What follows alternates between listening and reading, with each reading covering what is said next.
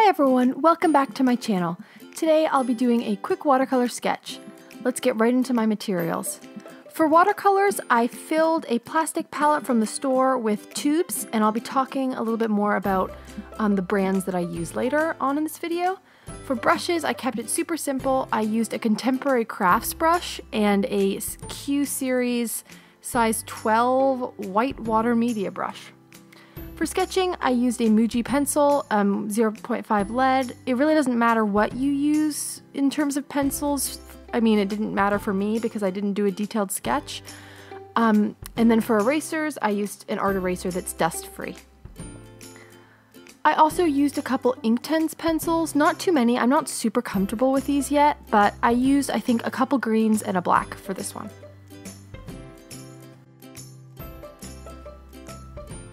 Alright, so I also used this kind of pop-out water holder. It's from Faber Castell. It's a little bit dirty, I've used it a lot, but it's just really great for on the go. And for paper, I used cold press Lana paper. I'm not sure if I'm pronouncing that right, and it's a block of paper. So now, getting right into the actual watercolor. I decided to keep my palette in frame for this because a lot of the work I did was off camera and it involved mixing colors, so I thought maybe it'd be interesting to see my process. And I didn't record the sketch for this video because it was really quick, and I just felt that it wasn't really necessary as it was super simple. But if I do more detailed sketches, I will record them in future. So I tried to build up this piece in layers. I kind of struggled a little bit because whenever I would put down one layer, I didn't really have the patience to wait for it to completely dry, and a couple times you'll see my colors bleeding into each other, so I had to use my trusty pack of tissues in order to lift some of the bleeded color out of another color. You can see it's kind of happening here with the orange into the green. And I leave a lot of white lines in between blocks of color in order to prevent bleeding, and then I go back in and fill them in later. But I'll be constantly working on things with tissues to make sure that none of the colors bleed into each other. Circling back to the watercolors I used for this, I actually went to Clic a couple months ago and bought some tubes of watercolor, a couple Winsor & Newton, and I mostly used the set of Holbein watercolors that I received as a gift from a family member a couple years ago. And I think I bought two Sennelier watercolors and then a couple Daniel Smith.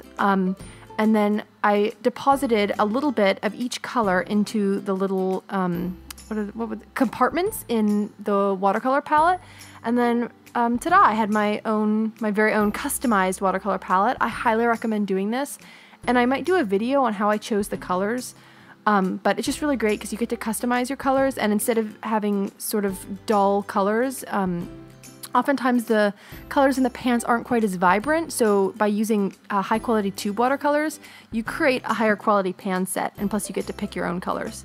So as you can see, back to the drawing, here I'm going in with the Inktense pencils, and I actually found these really fun to use. They were super creamy and blended really well, and I actually really like them. I need to get a little bit more comfortable with them though before I can do an entire drawing just using them. And the blue watercolor in the Toucan's head is actually meant to be something of a highlight in the black, but I don't know if I really achieved the look I was going for with that.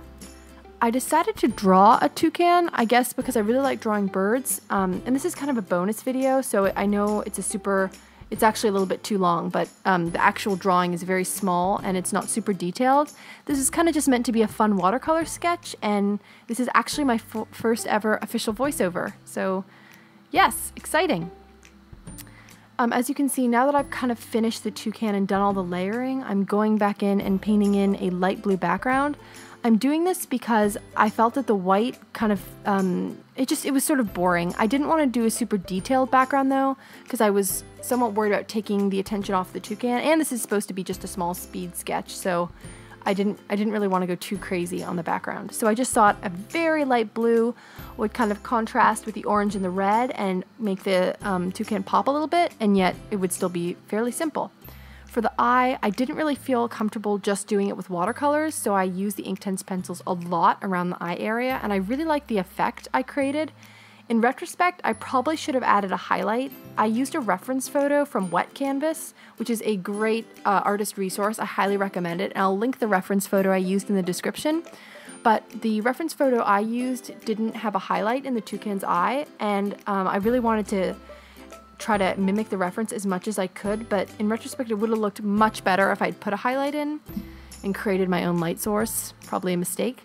Now I'm going in with my erasers and erasing my pencil sketch, because once you go over a pencil sketch in watercolor, it kind of locks in the pencil and it's super hard to get out. And here I'm using a Q-tip to wipe off the little eraser specks.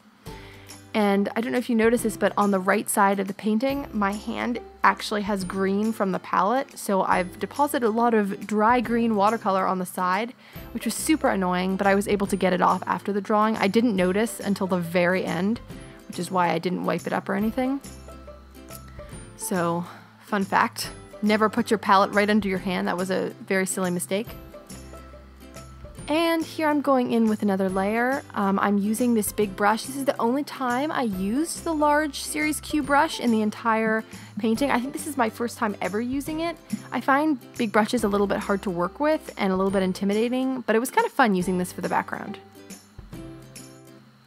And just wrapping up, I'm just doing some of the details in the toucan, so the beak and the hair area, and sort of going back in and touching up the background. And I think that's done.